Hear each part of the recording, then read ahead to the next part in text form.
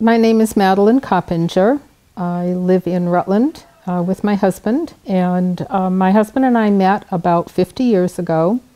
We both worked for the same supermarket chain, and it turned out that I had to call a particular supermarket every day to get the competitors' prices, and that was how we met. I spoke with him every day on the phone and was intrigued by this fellow who was so accommodating to help me do my job. So we dated for 2 years. We were married in Maine 48 years ago this past June. We came to Vermont in 1973. We have 5 children who all went through the Rutland school system. Unfortunately, 4 of them have moved away from Vermont. 1 remains here, and he's a big supporter of Mom and Dad, and it's great to have someone who still lives around, so when I need a light bulb changed, I can call him. Fran worked for the company for about 46 years and never thought about retiring. When they left the area, he was forced to leave that job, but immediately found other work, and he never talked about retiring. In late June in 2008, he came home from his part-time job and wasn't feeling well, and about 2:30 that afternoon suffered a stroke. He made a remarkable recovery in terms of the physical side of it, but it left him with some cognitive impairments, and he had to give up driving, which was very difficult for him. He, of course, couldn't work, so he was home all day. He needed assistance 24/7. And he got some wonderful care from the visiting nurses and was really feeling pretty healthy, but his cognitive issues became more pronounced. He suffers from dementia. He has some physical difficulties, which mean that he needs a walker now to get around. Sometimes we use a wheelchair when it's more convenient, because walking long distances is difficult for him. Given the fact that he was always very active, he was always working at least 4 hours a day, so he was always out of the house interacting with other people. And then all of a sudden he was home every minute of every day of the week. I was retired at the time, and he would get dressed in the morning and he would say, "Well, where are we going?" And he'd want to go somewhere. And that was fine until gas got to be $4 a gallon, and I got to the point where I needed some time to be home, to do the laundry, wash the floor, just veg out if I wanted to. But he had to go somewhere every day, and I was really feeling very frustrated, suffocated even. And I came to the realization that I needed to have someone else to talk to, someone who could help me deal with the issues that we were going through. And I just, by sheer coincidence, came upon a newspaper announcement of a support group, a caregiver support group that met once a month at the InterAge facility, which at that time was on North Main Street.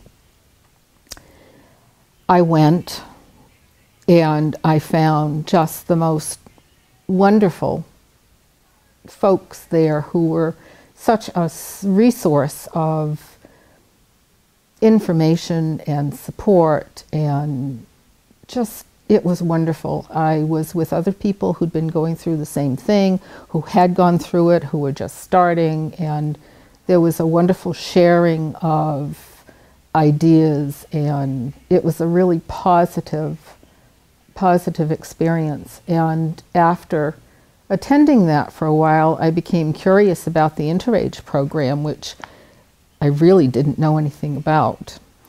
And I learned that it was a day program for adults who had various disabilities, and they dealt a lot with folks who had dementia of various types.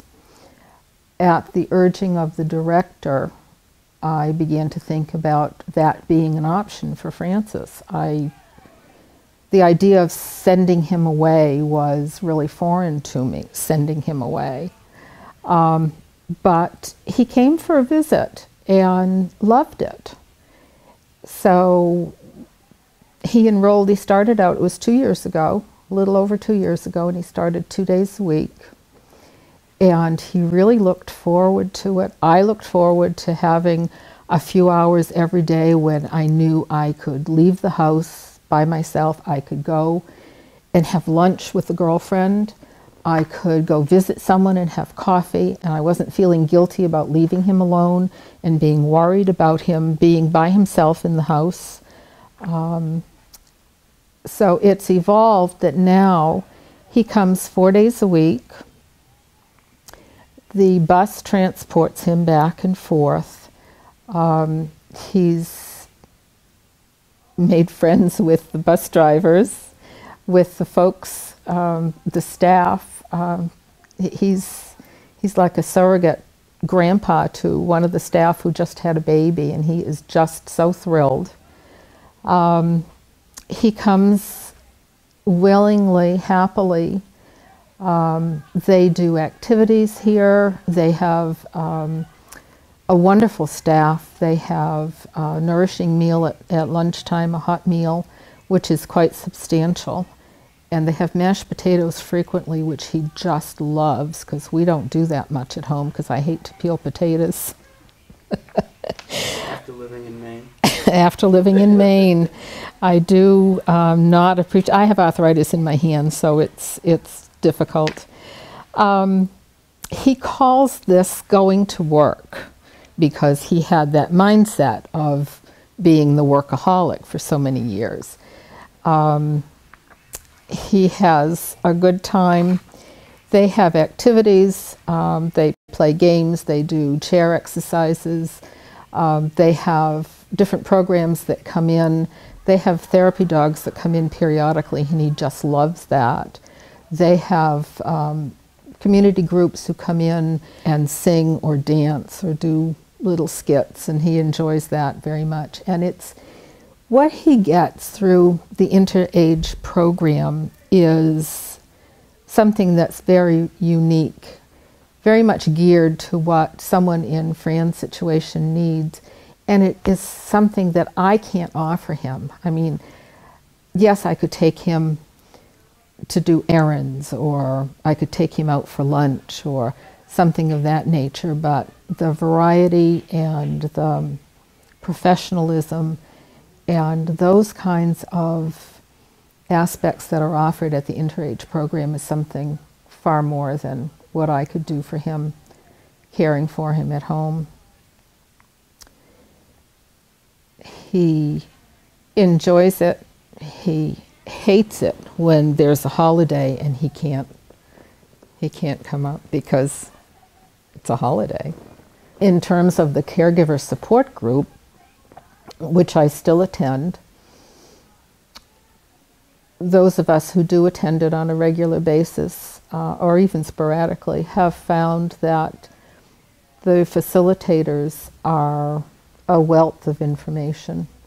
They have steered us to so many good programs that we might not have become aware of otherwise.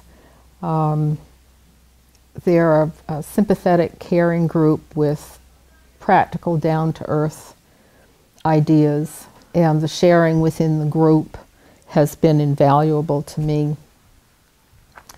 Our kids are very supportive of Dad's participating in InterAge. They were concerned about the isolation, the loneliness, the... The bus come. When I take the bus? depression, if you will. I certainly was suffering from depression, and he perhaps was a little bit, and just the idea that he wasn't interacting. He's a people person, always has been, always has worked with people through his various jobs, and the idea that it was only me that he was interacting with got old fast. So I view the InterAge adult daycare program as a lifesaver for both of us. It's been wonderful for me, just on a very selfish point of view. It's been terrific for Francis. It's just a very special program, and we in Rutland are extremely happy to have it in the community.